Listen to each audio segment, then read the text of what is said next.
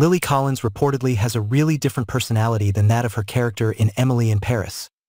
According to the latest findings of Life and Style, the actress is quite shy, not as bubbly or outgoing as her character.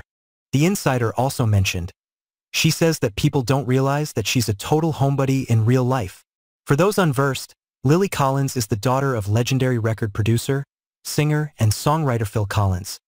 Appearing on Watch What Happens Live, the actress recently shared her surprise regarding her father's music. The well-esteemed actress commented on her unfamiliarity with her dad's collaboration in Genesis. She said, "The funny thing is that I have these memories as a kid of songs that I don't know if they're actually real," explaining, "because they were in my head as I was maybe in the womb. But then when I went to the first Genesis concert that I actually remembered, as an adult, there were songs that came on that I went, that's a real song?" Lily recalled. Conclusively, the actress remarked, "I thought that was just a melody in my head. It was really weird." It was confirmed.